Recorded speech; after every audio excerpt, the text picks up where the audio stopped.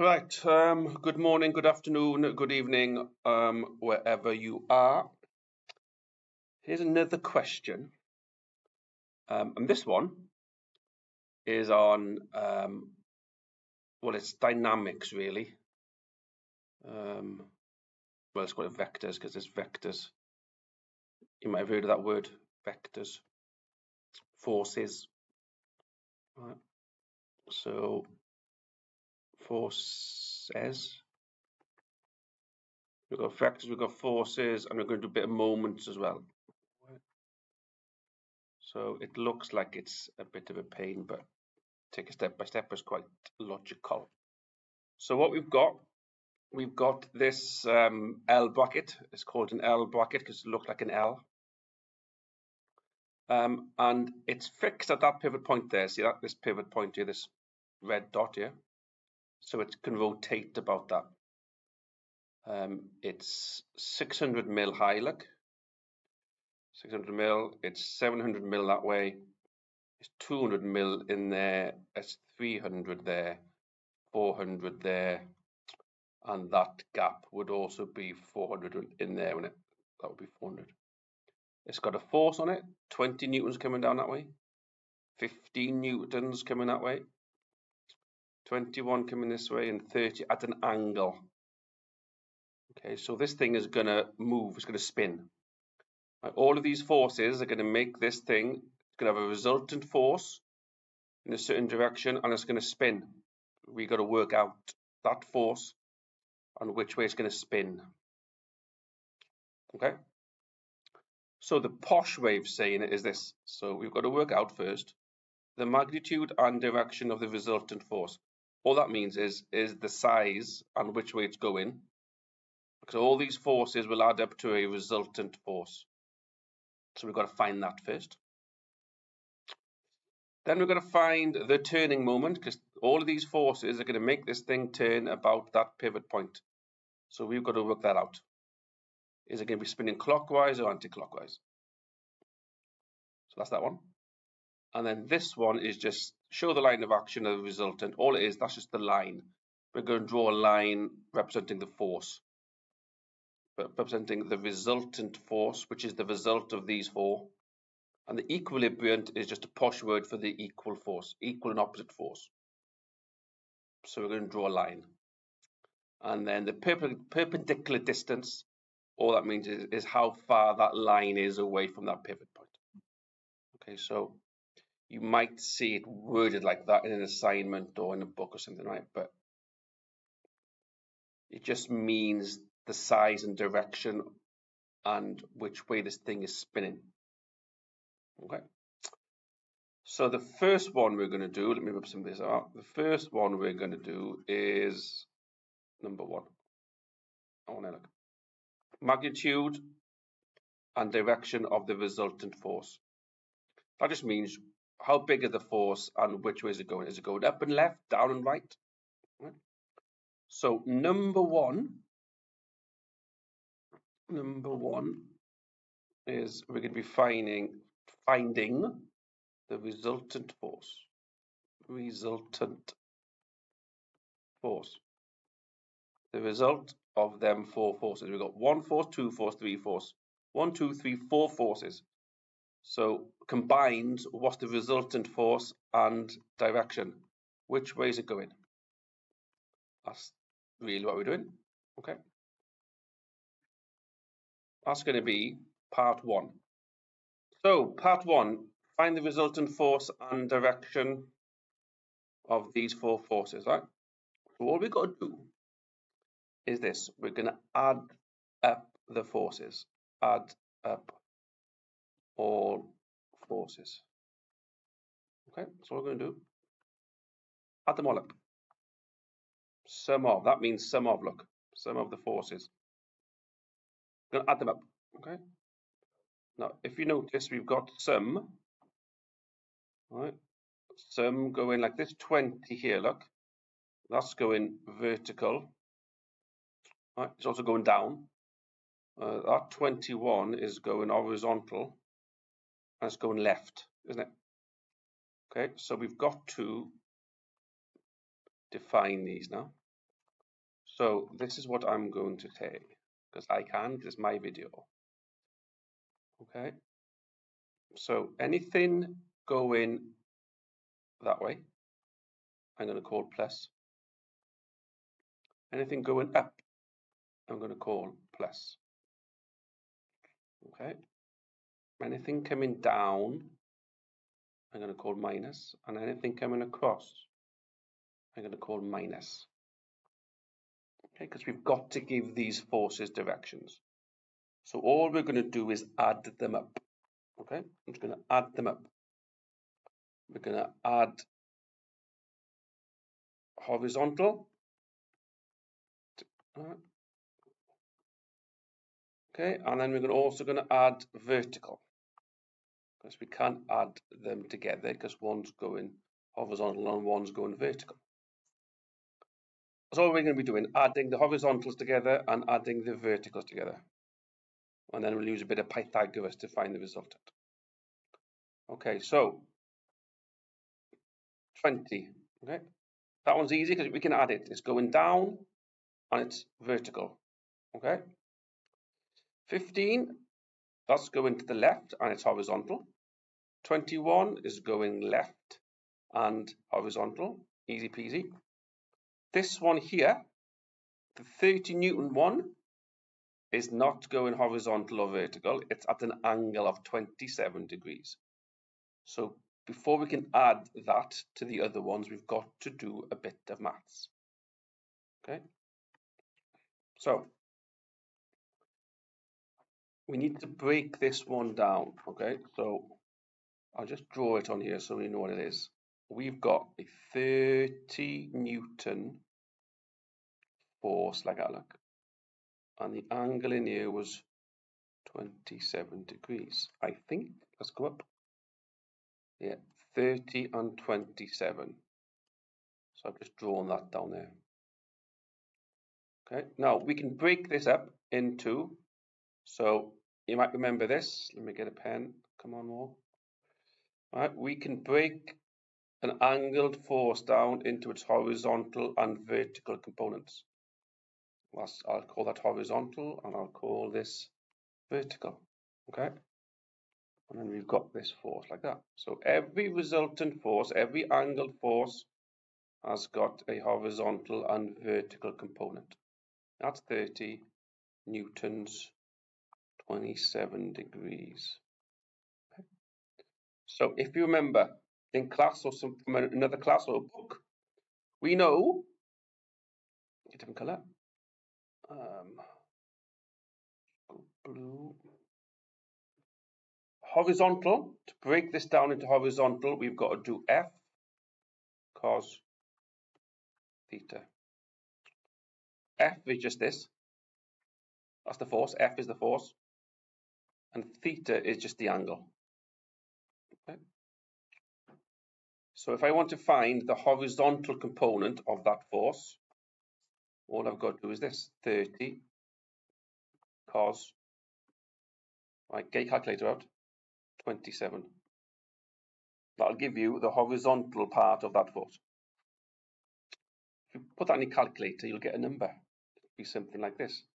26.73 newtons. 30 cos 27. Make sure your calculator is not in radians. Okay?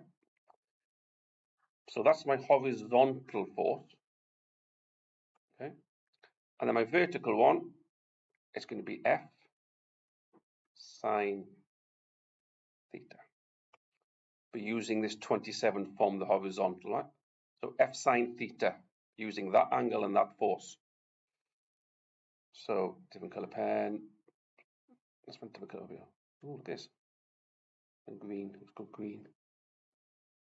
So F sine. So F is just 30. Sine 27. That's what I'm doing. Whack that in the calculator and you will get 13.62.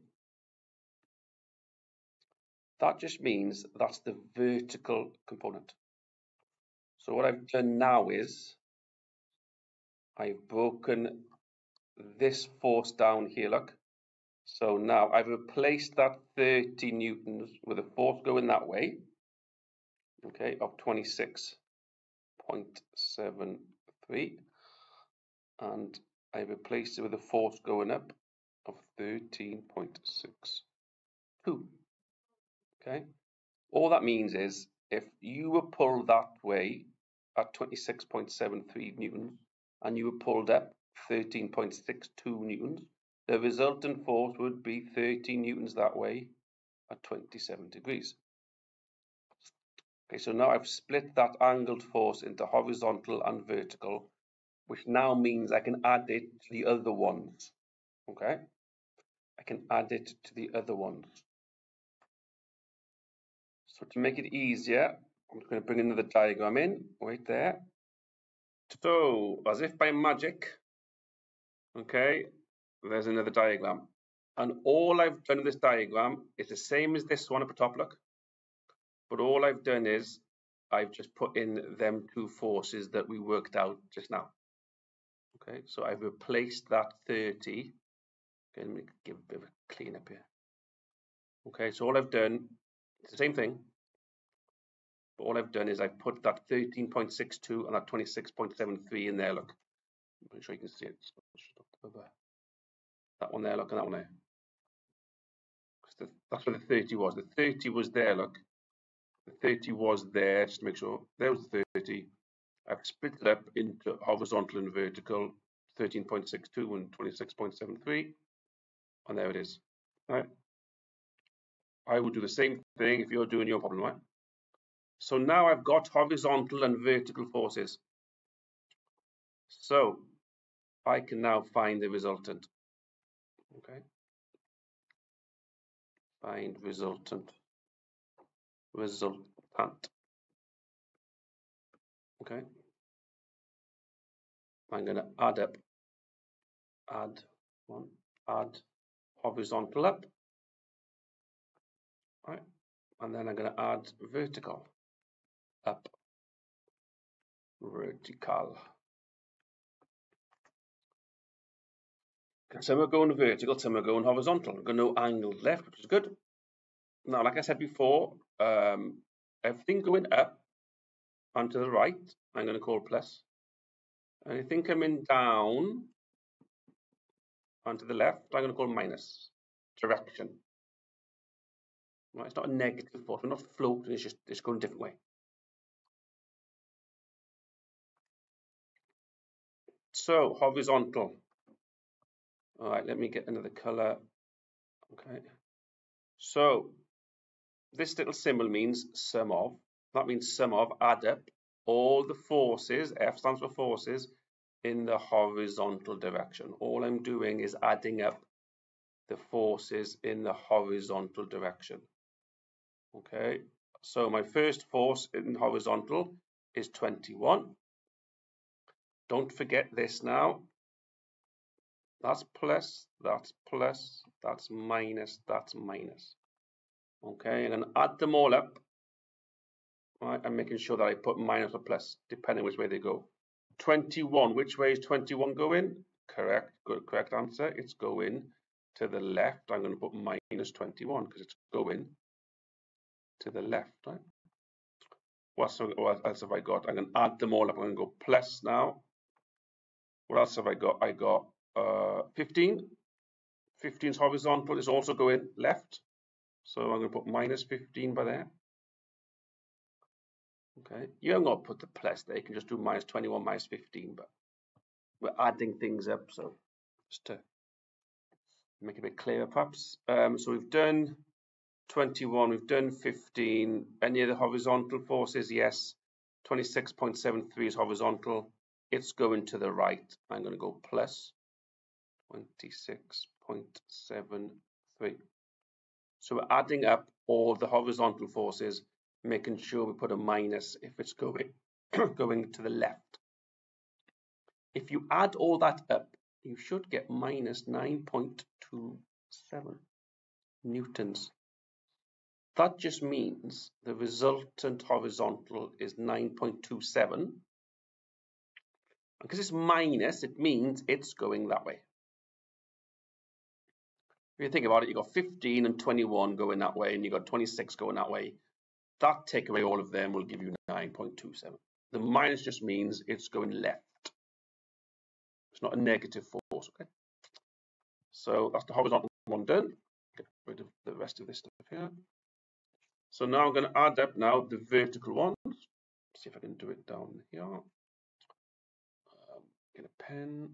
So sum of, that just means sum of the forces vertical, up and down ones. If it's going up, it's going to be positive. If it's coming down, it's going to be minus. So I've got, what have I got? I got 20.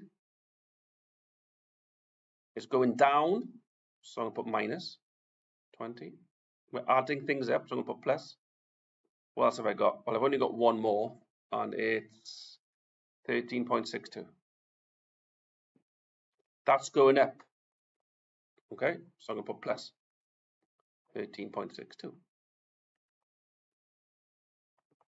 That's all I've got. I've only got two forces going up and down, which is handy. And you should get minus 6.38 newtons. Minus means it's coming down. Okay. So we've got the resultant vertical now is minus 6.38, and all that means is it's coming down. Okay.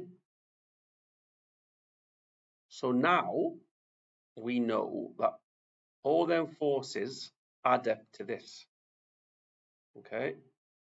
We've got 9.27 going that way. I know it's going that way because the math tells me minus 9.27 means it's going to the left. And then I've also got coming down, what have I got coming down? Got 6.38 coming down. I know it's coming down because the maths told me it's coming down. Okay.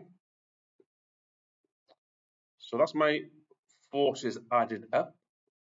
So this thing is being pulled that way 9.27 and down 6.38. So the resultant force is what we're trying to find, is this. Resultant, RF, resultant force, which we've got to find. Okay. And we also need to find the angle in there. So I need to find the resultant,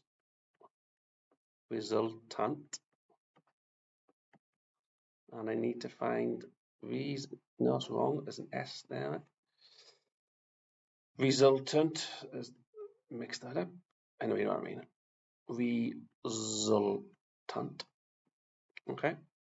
And then the direction, which is it going 35 degrees down, 10 degrees down? Okay. We're going to be using Pythagoras. Yeah, get in, Pythagoras. Don't be scared, you've done it before. Okay. Only triangle. So here's what we're after. So we've got 9.27 there, which we know. And down here we've got 6.38. And we've got to find this force in there.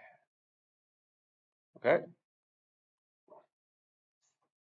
So I'm going to draw another little triangle now, because all it is triangles. I'm going to draw a line this way and label that 9.27. I'm going to draw a line down here. I'm going to label it 6.38, because that is 6.38 and that's going to be 9.27.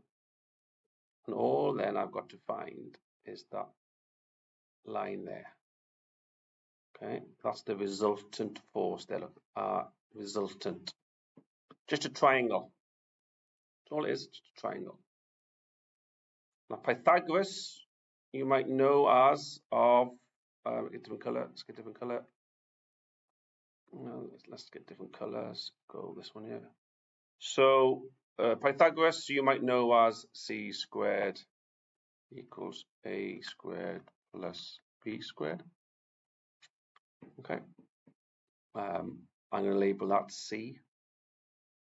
I'm going to label that side A, and I'm going to label that side B, as I can in my video.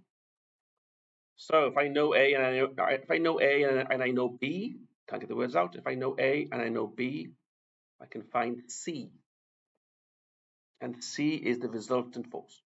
Okay, hypotenuse. Okay, so this line here is the resultant. So C squared equals A squared. I know what A is. It's 6.38.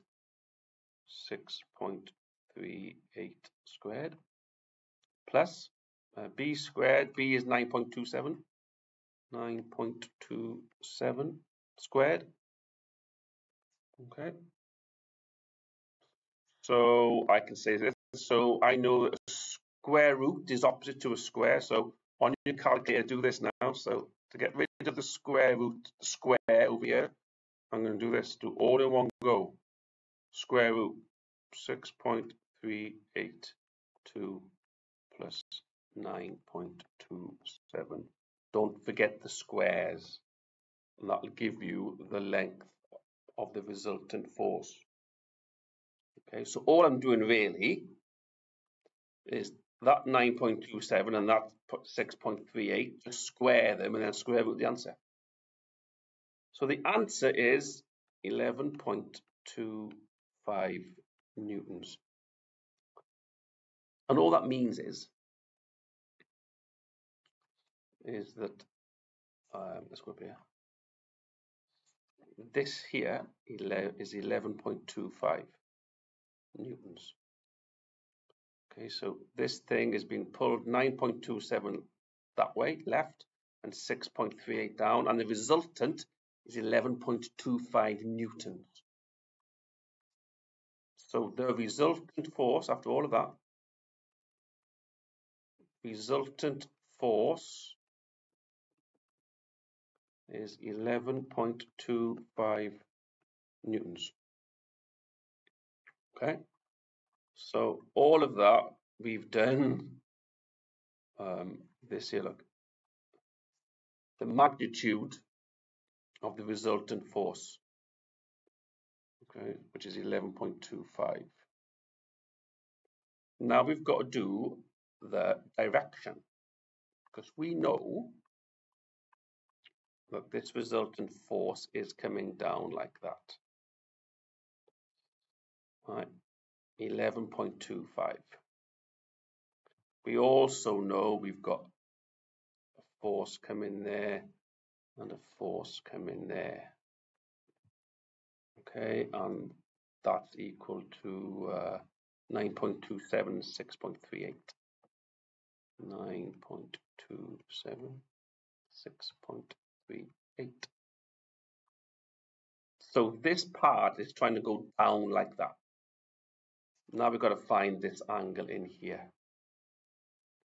Okay, I'll draw my little triangle again because all this is triangle. Okay, I've got 9.27 there. Down here I've got 6.38. And this line here is 11.25. Okay, that 11.25 is the resultant force. We've got to find the angle in there. So now we're going to use SOHCAHTOA. SOHCAHTOA. I can hear the groans behind the screen. So I'll use sine. I like sine, right? So there's my angle. Okay, so I'm going to label. So that's my angle. This 6.38 is opposite. It's the opposite side to the angle. This long side here, this 11.25 is my hypotenuse. Okay, I'm going to use sine. Okay, and this 9.27 is adjacent because we know them all. If you're struggling, just draw a triangle. If we drew 9.27 centimeters that way, 6.38 down, that line will be 11.25, and you can measure the angle. So I'm going to use sine. So sine of the angle is opposite over hypotenuse. Okay, we know the opposite. The opposite is 6.38, and the hypotenuse is 11.25. Okay, now from your maths, you should know that we've got an inverse sine because we're trying to find the angle. So you want to do sine minus 1. Okay, and then you want to do 6.38 divided by 11.25. So on your calculator, you should see that above the sine. So on your calculator, you will see sine, and then in a different color above it, you might see sine minus 1. Okay, make sure you're not in radians. So if you do that in your calculator, you'll get an answer of 34.55 degrees. That's the direction. So after all of that, right, we know that this force is coming down at 34.5 degrees, and it's coming down 11.25 newtons. So all of that's quite long, but just go through it steadily. So what we've done, we've found the resultant force and the direction. Okay, that's what we've done for that one. Okay, so we found now that the resultant force of this thing, right, is coming down like that. Okay, at 11.25 newtons, because the math tells us so. Sounds like a song. And the angle in there, because we've just worked it out, is 34.5. 34.55 degrees. So that is the size and direction of the resultant force. Direction. Okay, so it's coming down, you know, that way. South, north, south, east, west, southwest. 34.5 degrees, 11.25 newtons. Okay, so that is, after all of that, that's part 1 done. Okay, so go and have a cup of tea. We'll come back and we'll do part 2. Over and out. Okay, so we've found the resultant force and direction. It's going down 34.5 degrees at 11.25. So we've done that. So we've done number 1. So we know that it's trying to go down like that. Okay, but it can't because this pivot point stopping it. So now we've got to work out the turning moment, number 2. All that means is it going to be turning clockwise? Right. Is it going to be going that way? Clockwise? Or is it going to be going anti-clockwise? Because that force, that 11.25 force, is going to make this thing spin, perhaps, because it's fixed there at that pivot point. So is it going to go clockwise or anti-clockwise? So we need to find that. Now, I'm going to call clockwise plus. If it's spinning clockwise, I'm going to call it plus. If it's going anti-clockwise, minus. Okay. Because now we need to find the moment due to each force. So we're doing number 2 now. So number 2, scroll down, look. So number 2. So here's my forces again. Look, I've got all these forces on here. Look, and these forces now individually are going to make this thing spin. Okay, clockwise or anti-clockwise. So we've got to find out. So we know that a moment is force times distance. Okay. To open a door, you've got to create a moment. Your hand pulls on the handle and spins about the pivot point, which is a hinge on a door. So we've got to now add up all the moments. So we're going to add up all the moments. That little symbol there means add up. We're going to be doing force times distance to the pivot point. We'll start off with number 20. Okay, so it's force times distance. So just write down 20 is the force times by how far is this 20 here, look. And don't forget, a moment is like that. It's force coming down like that, and then 90 degrees to the distance. Okay, so here's my 20. There's my 20 coming down like that, look. And here is my distance, look. So that's my force coming down. And this length of this line here, this green line there, is going to be 400 plus 300, which is 700 in my book, which is 0.7,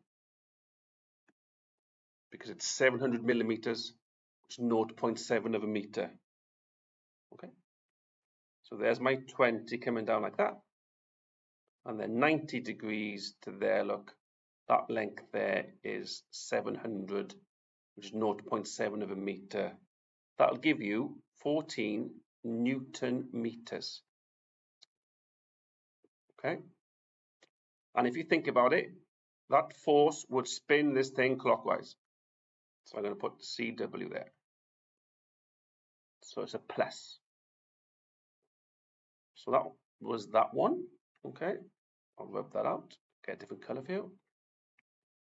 So the next one I'm going to do is the 26.63. So my force is 26.73 times by, so here's my force, look, so just draw like that's my force going that way, 26.73, like that, and my distance is this. That's my D by there, and that's my F. My F is 26.73. This distance here has got to be 600, take away 200, 400, which is 0.4 of a meter. It's 400 millimeters, which is 0.4. So force times distance gives me that. There's my force, 26.73, 90 degrees to it.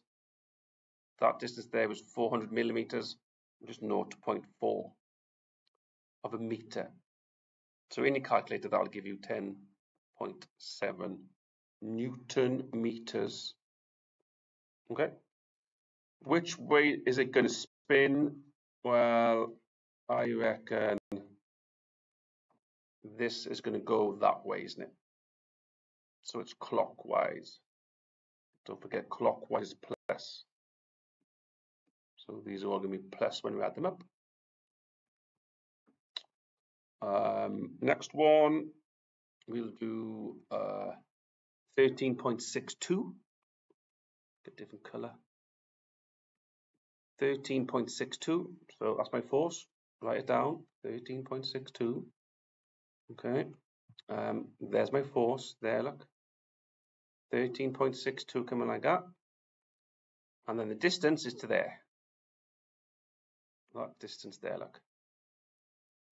So 13.62 coming up. This distance here, which is, I reckon, 700, which is 0.7. So there's my force, 13.62 coming up. 90 degrees to it is the pivot point. That length is 700. Put that in your calculator and you get 9.534 Newton meters. Okay, now is it a plus or a minus? I don't know, because is it going clockwise or anti-clockwise? This is on the go slow. This force here, I reckon, is going to make this thing go that way. I reckon, about that point. So it's anti-clockwise. So when we add them up in a bit, I'm going to put a minus by there. Just going the other way. Okay, anti-clockwise. What else we got here? Different color. Come on.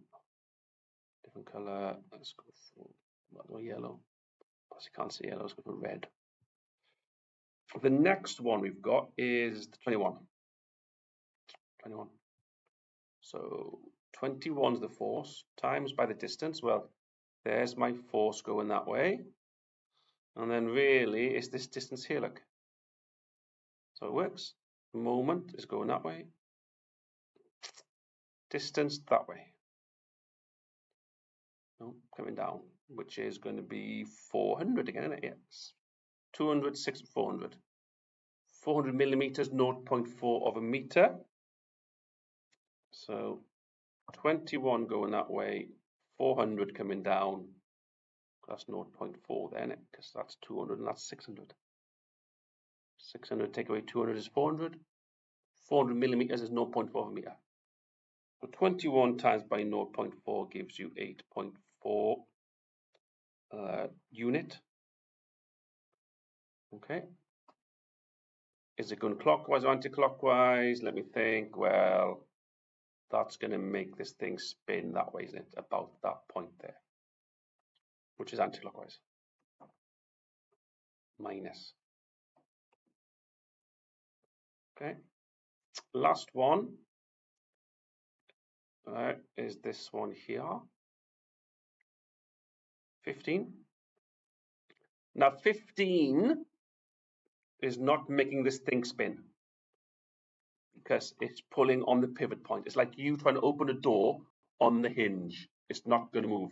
It might pull it off the hinges, but it's not going to make the door turn. Okay, because you've got this. You've got force, which is 15 times by, that's the force, but there's no distance to the pivot point. It's exactly on the pivot point. So the distance to the pivot point is 0. 15 times by 0 in my book is 0. Okay, so if it's on the pivot point like that, you can ignore it. If it was a millimeter up or a millimeter down, then it would have one, a very small one. Okay, but we haven't got to bother with it. It's on the pivot point. Nice and easy. We haven't got to bother with this.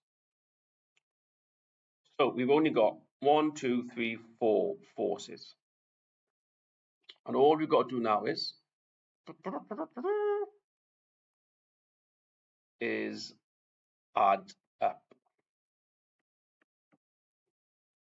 So 14 plus 10.7 plus minus 9.53 plus minus 8.4. Add them all up.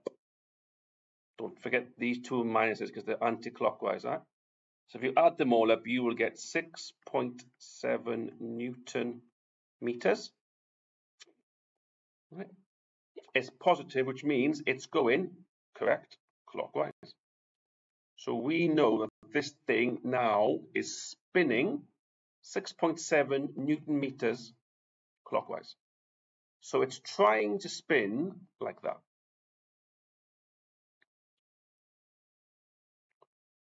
So that force we worked out earlier on, that 11.25 at 34 degrees, is making this thing spin clockwise at 6.7 Newton meters. Okay, so that one is find the moment about the pivot point. So that 6.7 is the answer to number 2. 6.7, number 2. Thank you very much. The turning moment is 6.7 Newton meters clockwise.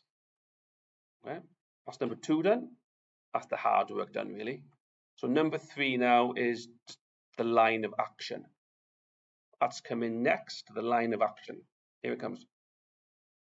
Right, so number 3, we're on the downward slope now. The hard work's done. Number 3 is show the line of action. That's the line for the resultant force, which we've done.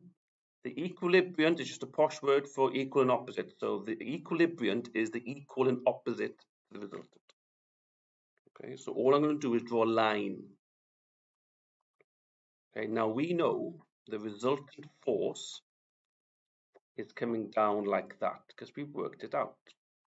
Okay, it's coming down like that, look, 11.2, so this is my line of action. This red line here is my line of action. It's 11.25 at 34 degrees. That's where it's going to go. Now, we also know that it's spinning clockwise. Okay, so here's my diagram without all the dimensions on it. So we know that this force is trying to come down like that. What did we say? 11.25, wasn't it? 11.25, and the angle in here, ding, ding, ding, ding, ding, ding, ding, ding, ding, was 34.55. That's from part 1, wasn't it? Yeah, like I say, isn't it? Yeah, 34.5, 11.25. So we know that's the way it's going to go. We also know it's spinning clockwise, which means it's trying to spin that way. Okay, that's clockwise, isn't it? About this point here. Which means for this thing to spin clockwise, this line has got to be something like that, hasn't it? There's been an arrow by the way. Because that force now will make this thing spin clockwise, because we know we're going 6.7. Okay, so it's 6.7 Newton meters clockwise. The clockwise is the important one. That's why my arrow is this side of the pivot point, because that force would make this thing spin clockwise. Okay, if it came out anti-clockwise, it would be over there, wouldn't it? Because then it would make it spin about this point that way. Think about it. Okay, but we're clockwise. All right, so we've got to be where we are. And we know that it's 11.25 newtons. Okay, and the angle, say, just like that, the angle in there is 34.55. Okay, that's my line of action. That's it. That's all it is. Line of action. That's all it is. So all you got to do is draw it. That's my line of action. This is the resultant force. That's the resultant. Okay. There. So that's the line of action of the resultant force. We've got to do the equilibriant, which is the equal and opposite. So all you do is this. Get a different color. All right. And then same line, look. That's all it is. Because that force, that equal force will balance it out. It'll stop it spinning. Things spin. Your gearbox in your car will spin. Something's got to stop it spinning. Otherwise, the entire thing would spin. Okay. So all you do then is that's your different line, different color, and this is the equilibriant. Equilibriant. Or the equal and opposite. It's equal and opposite. That's the same thing. That's the line of action of the equal and opposite. That's all it is. That's all you need to put. Resultant force down there, that's the line of action, and this is the equilibriant or the equal and opposite force. It's equal and opposite to that 11.25, which makes this thing not move. That's number 3, that's all it is. Number 3 is just, where's number 3? There, look. Show the line of action of the resultant and equilibriant. That's all that is. There, look. Two different colors. 11.25, 34.55, because we worked it out earlier on. There, look. And we know it's going 6.7 clockwise, which means it's got to be this side of the pivot point because it's going clockwise. Okay. That's the line of action. Number 3 done. We've got one more thing to do. Easy peasy. Here it comes. So the last part, few. all we're going to do now is find the perpendicular distance of the line of action of the resultant from the pivot point. All that means is how far is the line of action from the pivot point. What it means is the distance, number 4. Okay, it sounds posh, it sounds a pain, but it's not. So in normal words, is this, look. So we've done moment. Remember that one, line of action. There's my line of action. 11.25. The green one was the equal and opposite. Okay. What we're going to do now is find the distance to the pivot point, which is what color shall we use, Mr. Bond? Is this distance here, perpendicular distance. That distance there. Right? You can draw it if you want to on there. It should be 90 degrees there, really. We haven't got to be that accurate. You know, it's not scale or anything, right? So that distance we need to find out. Yes, how do we do that, Moog? Well, here we go. We know from before that a moment is force times distance. Okay, and that D is what we're trying to find. We're trying to find this D by there, look. Okay, now we know the moment because we've got it, and we know the force. Okay, so all I'm going to do is this. Moment divided by force will give me D. Just bring the F down. It's F times D in it, so opposite of times is divide. So I know that if I divide moment and force, I will get my distance. Well, what's my moment? My moment is 6.7, and my force is 11.25. Okay, so all I'm going to do is this. 6.7, because that's my moment, divided by 11.25. Because I'm doing moment divided by force. My moment is 6.7 and my force is 11.25. That easy, no tricks. And the answer is 0.59 meters, and that's my D. What that means is this distance in here is 0.59 meters, or 590 mil. So label it like that, everyone's a winner. That's all it is. Part 4 done. Just divide moment and force. Obviously, you need to make sure that your moment and your forces are correct. Okay. That's part 4. That's it. So that's the distance. So we know that all of these forces is going to make this thing, whatever this L bracket is doing, it's going to make it try and spin clockwise at 11.25 at 34 degrees from the horizontal there, look.